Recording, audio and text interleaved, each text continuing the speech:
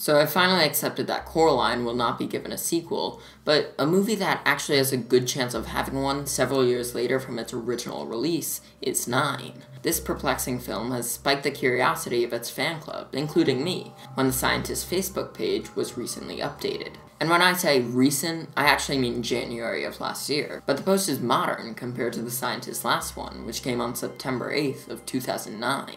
If you have absolutely no idea what I'm talking about, and either I've never seen or haven't thought of this movie in a super long time, I recommend watching it again, or following along to this brief explanation, since if I were you, I probably wouldn't have time for either of the previous two solutions. And if you do know exactly what I'm talking about, I recommend skipping this part of the video by going to the time you see on the screen right now. Anyway, the movie Nine came out on September 9th, 2009, but kept its potential viewers interested for months before that. It's one of the only movies to actually reveal some lore-related backstory before the film comes out, doing this by way of Facebook. This page, labeled as Nine Scientist, kept posting for a few months before the movie came out, following the story of a scientist's creation of 9 creatures called Stitchpunks. The last post was from the day before the movie came out, in which the scientist apparently dies just after writing it. Then, the events of the movie played out, which was the end of the Nine universe for a long period of time. Until last year, when the scientist updated his Facebook page with this message: "The light has faintly flickered on again beneath the ashes, and I have begun the long-awaited search for hope. I must find Nine." What does this mean? Is it hinting at a sequel? Ready for a theory?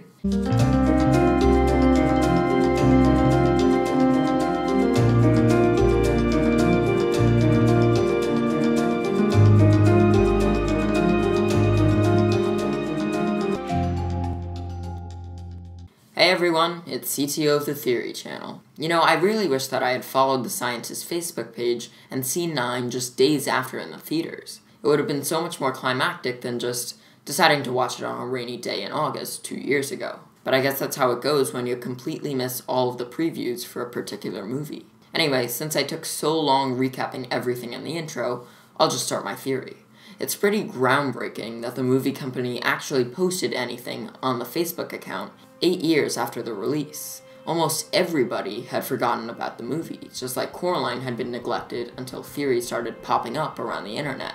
The company would not do this unless they were in fact creating a sequel. It just makes no sense otherwise. And even though it would seem like a pretty long gap between the first film and the second, it's also very fitting that the sequel could come 9 years later.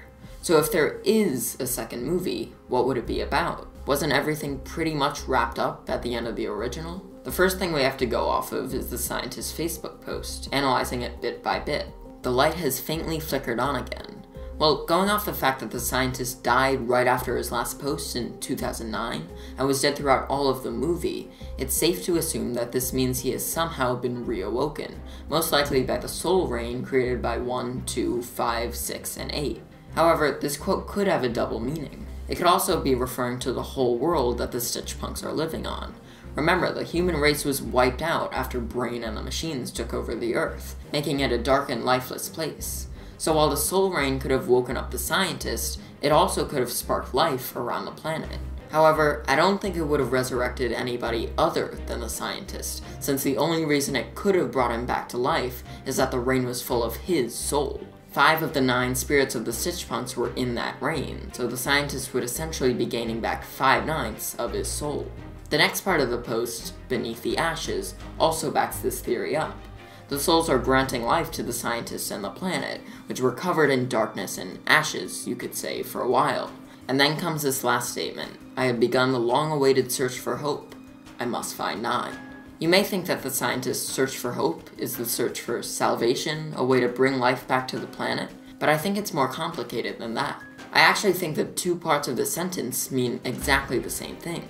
When the machines took over the planet, and the scientist has barely any hope left for the human race, the one thing he does is create the Stitchpunks, and most of all, Nine.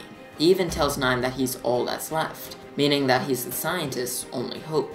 Which tells us that the whole Facebook post is basically saying, the Earth and the scientists have been reawoken, and the scientist is looking for Nine. The only part of this statement that I don't really get is the long-awaited bit. People have noticed how the time frame between the human-machine war and the events of the 9 movie can't be too large, because there aren't skeletons laying around on the ground. So the scientists' long-awaited search would only be about a couple weeks long at most. But the scientist could just be referring to how he's been after peace for so long, before even the beginning of the war, which could have gone on for years. So now that we've dissected this post, what will be in store for a possible coming sequel? By the end of the first movie, 1, 2, 5, 6, and 8 were gone, Brain was destroyed, and the Soul Rain was coming down. I think that the second movie would come almost exactly after the first one took place, with 3, 4, 7, and 9 left, and the scientist waking up. What would probably work the best is if throughout the whole movie, the scientist is searching for 9 but doesn't actually get to him until near the end.